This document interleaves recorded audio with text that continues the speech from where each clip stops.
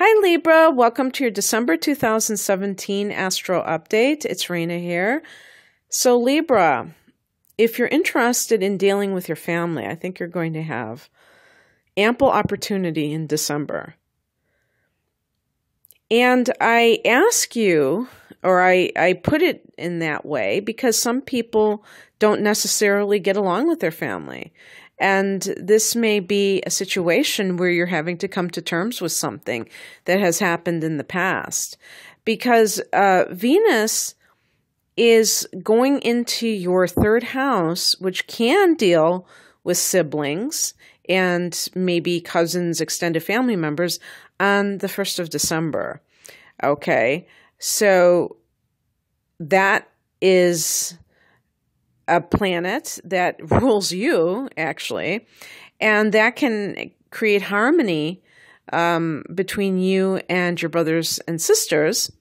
And Venus is going to go into the 4th house, which is the house of home and family, on Christmas Day, the 25th. So the fact that Venus rules you means that we look to Venus to kind of see where everything is happening for you, or where the influences are happening. And for you, it's in these two houses. Now, a couple of days after Venus enters Sagittarius on the 1st, we have Mercury going retrograde in that 3rd house.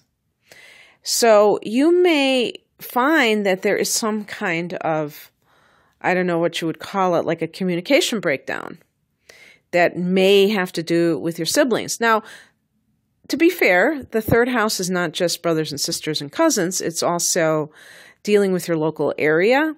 It's any kind of communication, because it's the house that Gemini rules in the universal chart. And so it deals with the internet, other forms of communication, phone calls, documents, contracts that need to be signed, learning, teaching, public speaking. So if any of those things has been on your back burner, maybe you are going to engage in them, you may find that there's further delays, further things that need to be ironed out. And Mercury is going to be going retrograde in this sector until the 22nd. So definitely, if there's any kind of contracts that you have to sign, expect delays. And if you can, only if you can, think about possibly waiting until Mercury goes direct, because Mercury actually rules contracts. And in the 3rd house, that's the house that it would normally fall into. So it's really kind of doubling down on potential snafus. But this can be something where somebody misunderstands you. You're talking to a sibling, they misunderstand what you said, and then all of a sudden it's on. And the thing that I say, it's like with any type of situation, it takes two, obviously. So if somebody is loaded for bear and they seem like they're the one that wants to start things, you don't have to play along. And usually Librans don't play along, but what makes this time period quite interesting for Libra is for the first 9 days of the month, you have Mars in your sign. So you may be uncharacteristically aggressive, and so you may even step on some toes inadvertently while you are trying to be more assertive. I often observe people who, like, let's say they're in a restaurant and they're kind of barking out orders, or any kind of situation where somebody has to serve you, has to give you something. Even like when you're shopping and the person asks you, do you want your receipt? Here's your change. And the person doesn't say thank you. Or it's actually more, it's not just about being impolite, but more about this sense of asking for what you need. When you see people that are very pushy a lot of times they feel very disempowered. And the only way that they know how to ask for what they need is to be overly aggressive. When you really step into your power, there is no need to be like obnoxious to try to get what you want. Now, it seems like I'm lecturing the wrong person because Librans tend to be very polite and civil. But what I'm talking about is while you have Mars in your sign, and this, a lot of you are going to be watching in November, and that is the time when the whole month when you have it in your sign. Be careful because it's a different type of energy than what you are normally putting out in the world. And so you may feel like you just got like this steroid injection and you feel like you're Superman or Superwoman. And it really is aggressiveness is not assertiveness. Assertiveness is being able to ask for what you want. And it's like it doesn't like you feel confident that you are deserving of it. And I think that's an important component is, do you feel worthy of what you're asking for? And that's just something to explore in general because all of us have this need to learn how to receive. It's not always that easy. And we can reject not only when people try to give us things, like even something as simple as a compliment, reject that, but we can also reject our own responsibility to ask for what we want. It's easier to play safe and to blame other people for things, you know? So I know I got off into a tangent, but I did want to talk about that because I think that this is going to be kind of a significant time period. But then Mars goes into your 12th. I said this, I actually changed this because I had some of my old information. Mars goes into your second house on the 9th of the month. And that's the house of earned income. So Librans may be hustling, trying to make that buck. This is during the Christmas season, so there may even be some tie-in to the holidays. Who knows? But you're going to also have the physical stamina to be able to achieve your goals. So even if you have to work long hours, you've got it going on, and you're able to do that. Now, I kind of, I think I forgot to talk about this full moon that's happening on the 3rd of December, the same day as the Mercury retrograde. So pardon me, and let me go back to that the 3rd of the month. This is in a fellow air sign, Gemini. This is going to be in your 9th house of higher education, long-distance travel. So I do see a parallel or a connection between this full moon and all of the activity that's actually going into your 3rd house, dealing with possible training and learning.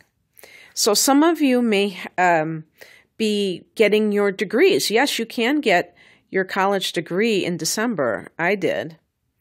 I went back to school in my late 30s, and I actually got a degree in my early 40s. You can do that. And it depends on if it's important to you, if it's something that you want. Or it's some kind of a training that you finished. It would be more, I think it would be more like a university thing, or unless like it's a yoga certification, because the 9th house can be like anything spiritually based. It's the God house. So yeah, things like that.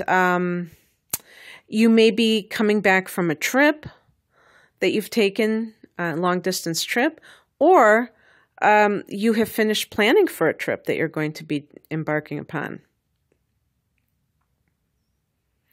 So there's going to be a new moon in Sagittarius on the 18th, and this is going to be in that 3rd house of communication. So any kind of situation with siblings, you may come to a new understanding. Your relationship may shift at some point, and there may be some kind of a new way that you approach one another. And so that can be very good. And you can trace that to the harmonizing aspects of Venus. And let's talk about the other thing that is happening that deals with family. Saturn going into Capricorn. Now, Saturn has been in that third house for 2.5 years. So some of you may have actually started some kind of online situation, YouTube, blogs, what have you, again, with the training, some kind of teaching. And it's really weird because it's almost like a culmination at the time of that new moon in Sag.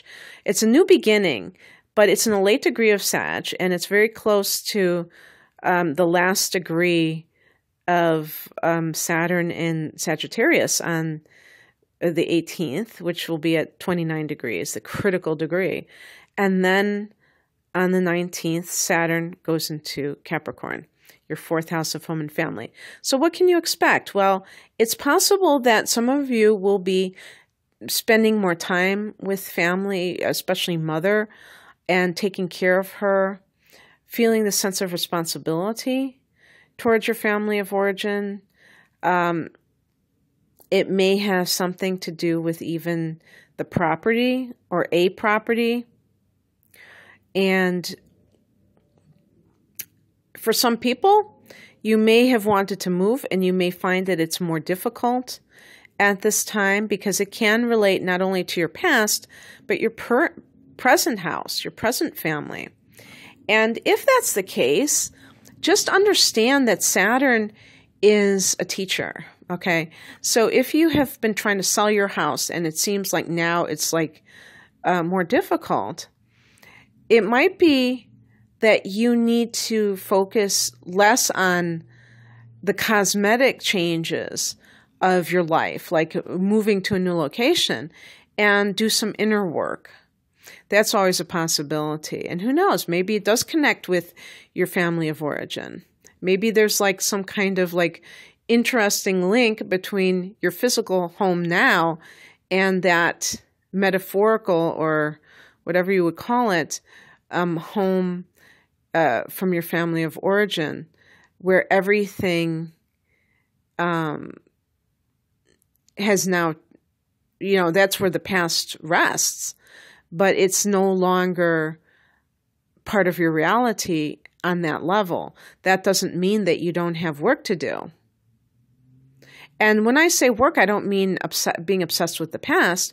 I mean really looking at it. Maybe you haven't really looked at what happened when you were growing up. You've kind of shoved it under the rug. And that may be something that is going to have to come up for you. And interestingly, if you are a Libran who is born, I think it would be in the late 80s, you're having your Saturn return, where Saturn is going back to the same sign it was when you were born. You'd be in your late 20s for sure, because that's when the first Saturn return occurs. And then add 30 years to that, or subtract 30 years. So somebody born maybe in the late 50s. I can't say for sure because I'd have to look at the ephemeris. But some people who are in their late 50s may be going through their second Saturn return. And so all of this is, affecting you on that level as well. And then the sun goes into Capricorn a couple of days after that, on the 21st, when we have the solstice. I won't say summer or winter, because that will depend on where you live. And so up until that date, the sun is in your third house still, and where the new moon is, and where Venus is. Well, actually, Venus, Venus is there for the first few weeks of the month. So, Libra, that's what I have for you in December. And I hope everything is great for you. Happy holidays if you celebrate any holidays in December.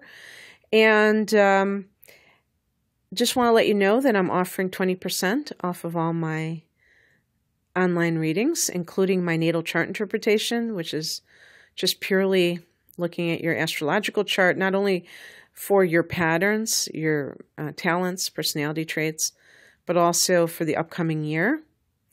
I can do any 12-month period. Well, you know, people tend to do the next 12 months whenever they order.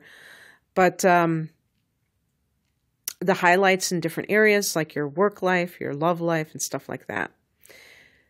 So, and I have other types of readings. The link is below for that. The coupon code is Jupiter with all caps, and you get 20% off of the listed prices. Otherwise, good luck to you. Take care. Bye.